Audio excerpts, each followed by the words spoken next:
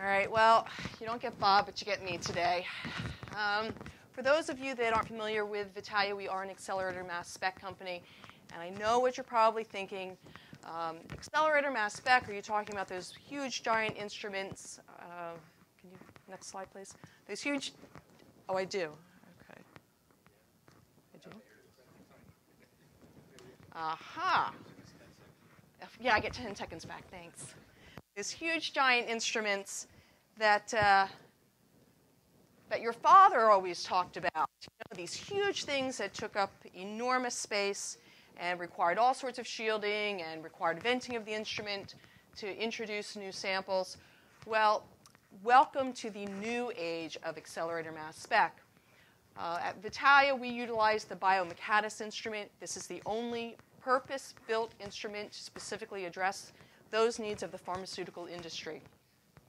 It's built to address selectivity, specificity, ruggedness, and also high throughput.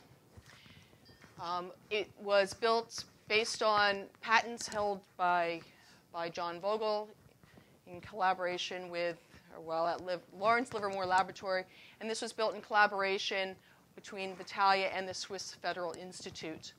Here is our instrument in our California facility, and not only is it much smaller than the instruments of yesterday, you can see that it's practically a benchtop model. Only measures 2.5 meters by 3 meters, and it certainly is user-friendly, as you can tell by all the smiling faces in the lab. There's also a sister instrument to that does reside in Switzerland. We have demonstrated equivalency between these two instruments. And like all AMSs, we are able to get down to low sensitivity. We're able to utilize the specificity of 14C along with the power of mass spectrometry to get down to those atomal detection levels. Oh, I'm sorry about that.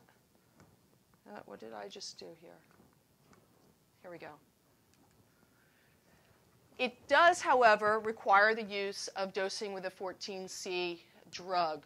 And so why would people want to do this? Well, we do this to address questions with absorption, distribution, metabolism, and elimination. So we're covering everything within ADME. When accelerator mass spec first came onto the scene, it was mostly used to support those early phase 0 studies under the exploratory IND. It has more recently moved in supporting two other areas.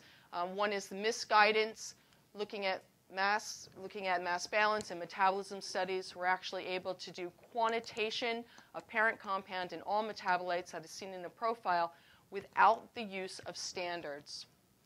It's also being commonly used to address absolute bioavailability, being able to conduct studies for two purposes. One is to optimize drug formulations, and the second is to generate absolute BA data for those regulatory agencies which have that as a requirement for registration. It is amenable to biologics as well as new chemical entities, and it is particularly useful for highly potent drugs and those drugs with high volumes of distribution.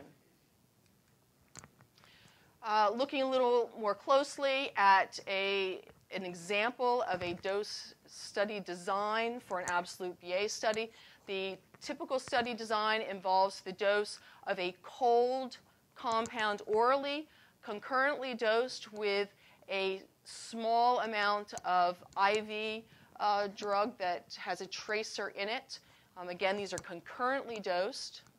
Once you've dose normalized for the IV dose relative to the oral, you calculate your F value and you're generating your absolute BA data. The advantage of this, again, this approach, it's not a crossover design. It's dosed concurrently. So your study, start to finish, is shorter time frame. It also allows for conducting these studies without generating any animal dosimetry data.